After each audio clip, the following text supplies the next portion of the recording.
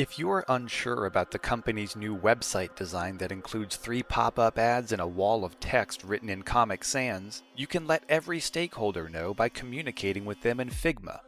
Figma is a cloud-based collaborative design platform released in 2016, created to make design tools accessible for anyone with a web browser. Users can explore 3 different modes of the platform: developer mode to inspect back-end elements, design mode to draw on the digital canvas and apply stylistic touches, and prototype mode to test the user experience before going live. Writers, designers, and project managers can all contribute, edit, comment, and resolve issues in real time. And Figma will maintain version control for all users, whether they're on desktop, tablet, or mobile. Seriously, they have plenty of fonts, so let's all try to keep away from Comic Sans moving forward. Check out more tech talk, nerdy history, and all things computer programming by following Howdy.com.